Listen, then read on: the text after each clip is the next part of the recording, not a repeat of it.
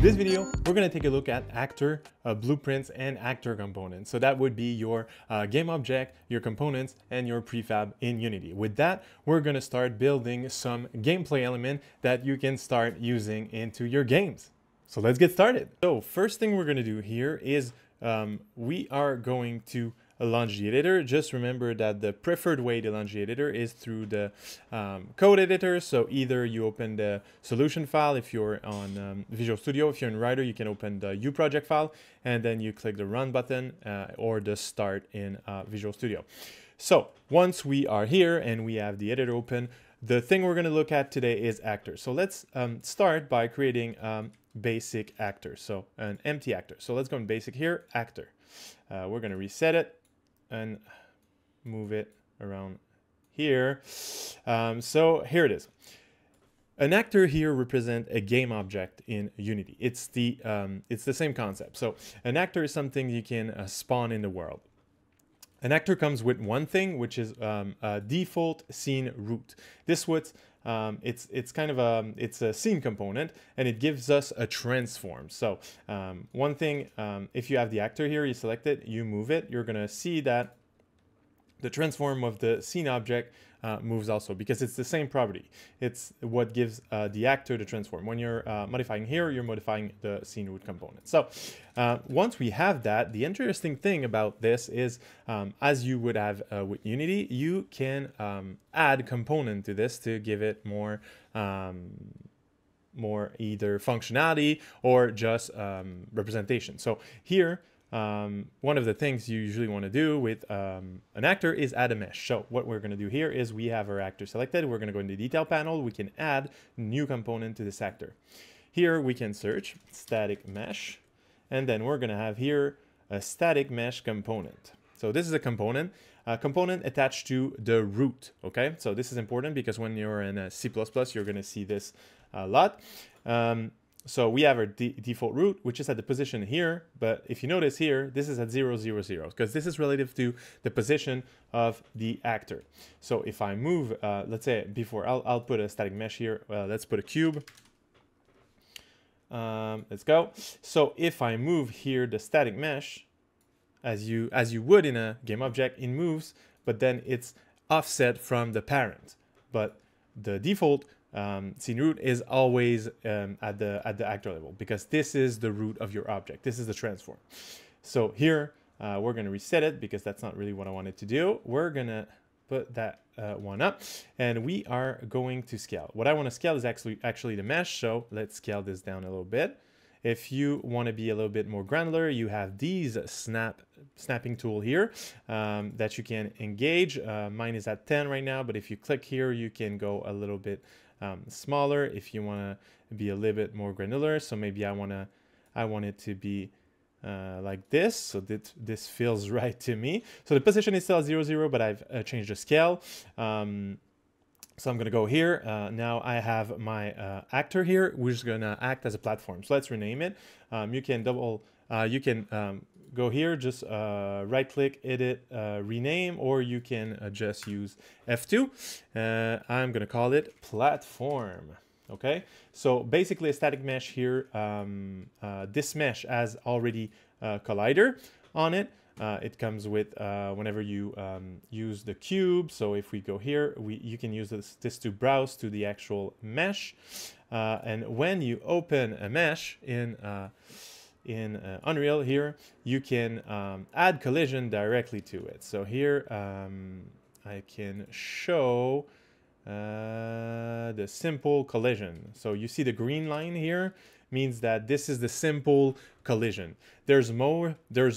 You can do complex collision, which means like the collision is going to be more precise. But since it's a cube, like usually you're going to use the simple collision. And this is going to be some optimization, but we're not going to go into that right now. It's going to be for later, but we're gonna get to it. So whenever you import your mesh, you can add some different level of collider depending on your object, depending on your needs. So right now this cube is the default cube, so we don't have to mess with it. It already has collision, which means if I do play here, I can jump on it and I can stand on it, no problem. So that's pretty cool. Now, that platform has absolutely no functionality. It doesn't move. It's also kind of it's a little bit hard to work with because like it's not a prefab. It's not like I could copy paste it around my level, but we all know from working with Unity that prefabs are the way to go. So what we're gonna do now is we're gonna make this into a prefab. So to make this into a prefab, now that you already have it in the scene, you can't go, you can't do the same thing with Unity and just drag and drop here.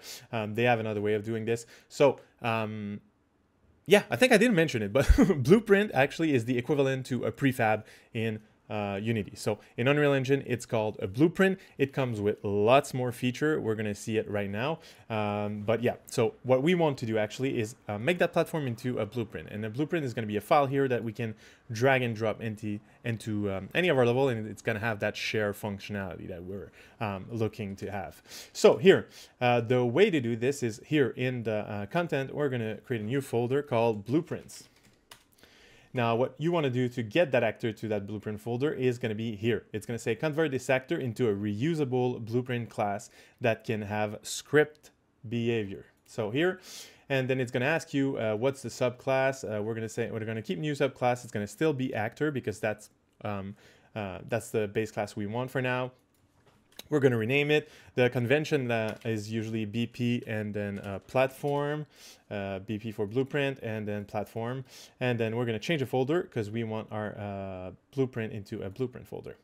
At some point, you can have more folder in there to keep things organized. But since we have only one, we're going to put it at the root. And there we go. Now you're going to get this. Welcome to your first blueprint. Now, with this, we're gonna go back here, and with this, just to show you, now that I have that file, I can put it everywhere in the level. So it's gonna share the same thing as a prefab, so it's gonna share functionality, variables, and everything. So now that we have that, let's spend a little bit more time looking into the blueprint. Okay, so in this window here, which if I close it, I can get by just double clicking my asset here, is a blueprint. So here in the details panel, you would have everything you would have seen in this window here. So you can go through component, change values, you can change the material. There's a lot of things here that we're not gonna touch right now. In the viewport here, you have a view of like, what your blueprint looks like. So now I have my mesh, so I can still like move it around and stuff like that. So it's pretty like it's almost the same thing. It's just at the level of a prefab. So a blueprint is a prefab.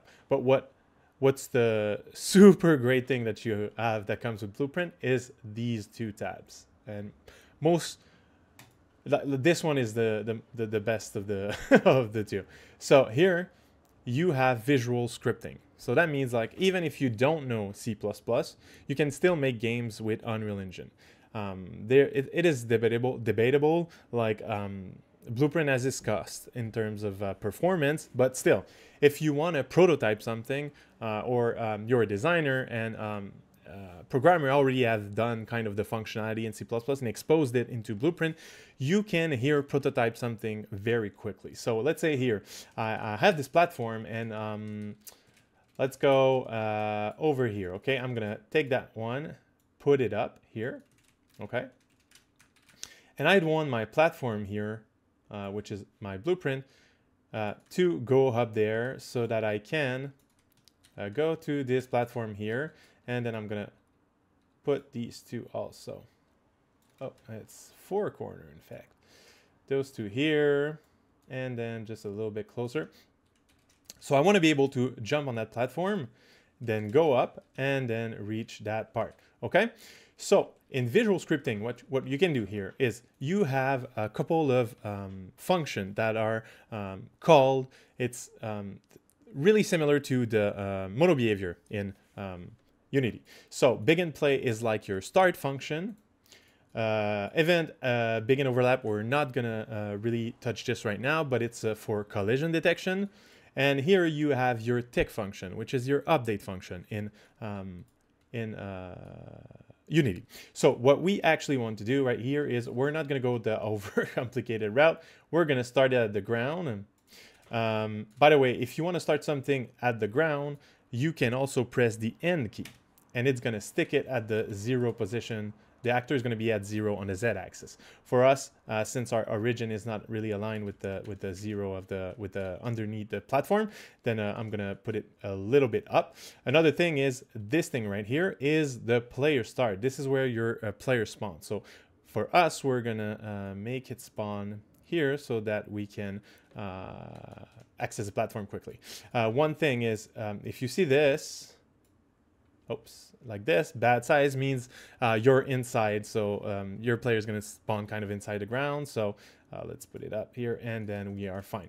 So if I play here, I'm right here, my platform is right there. So now what we want to do is in the update function, and right now we're going to do it in a super like innocent way, we're going to want to make that platform go up. Okay, so the way to do this is, what we want is we right click here and we do get actor position location.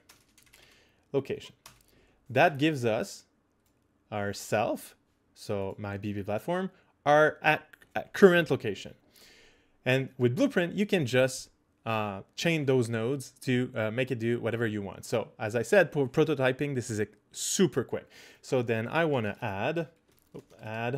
So I'm going to do add here. It's going to give me this. You can control click to get this because I want to place it here to make it look a little bit more pretty. And here we're going to go in, we're going to say 0.5. So we're going to go every time we tick, we're going to up our location on the z-axis from 0.05. So now what we want to do now is set actor location. There we go. And with that new location, we're going to plug it into the new location, and there it is. And now what we have is in seconds, we have a platform that goes up. Now that we have our basic platform, one thing we notice is it's pretty slow. So whenever we prototype, we usually want to have a lot of variables that we can play with to kind of get that feel that we want. So one thing we're going to do here is we're going to expose a variable that lets you change the speed. So in Blueprint here, what you would do here is actually like what we want to do here is influence this one. So it was at 0.0.5, but now I want to have control over it. So you can go here, you can right click on this and do split struct pin. And then it's going to give you access to the individual component. And then we can do a variable here. With the variable, they color matched it. So if it's green, it means if you over it, it's going to say float, and it wants a float. So it color codes it for you, which is pretty neat. And we're going to say speed. And what we want to do is we want to get the speed and plug it right here. So that means we can have different also platform at different speed. One thing that is important is you need to click here for the where you can do like this to make it editable inside the editor. So per instance. So that's what it says. Instance intensive editable, because otherwise you could say I want to enforce the speed of the platform to be the same across all instances, but that's not really what we want. We want to have different. So let's say, so we're going to use this, or you can use a little I here to make it a public variable. So if I come back here, you're going to see here a default speed. So here you can see all these categories. These are things that we can change by default. If you go into your variable, it's going to be in the default here. But you can change that. You can go and say movement of, yeah, let's go with movement. Okay, so let's go and compile here, and you're going to see that it's called now movement. Now, if we go at 0.0.5, we're going to have the same thing. So let's try 1.5 and let's play it. Okay, this is getting better. Let's go. And then we can jump here, and then we can go and jump here. And then the platform is going to go infinite because we kind of never stop the platform. But it's not a problem. Right now, I only wanted you to see how you can use Blueprint and variables to kind of make some element of gameplay when you're prototyping. And there it is for our introduction to actors and blueprints. So with this video, you kind of start to get the little one-to-one comparison between Unity and Unreal Engine and how you can start building gameplay elements to make them into blueprints to reuse them across your levels. So if you like the video, please like, subscribe, and hit that notification bell. Thank you for watching, and I'll see you in the next video.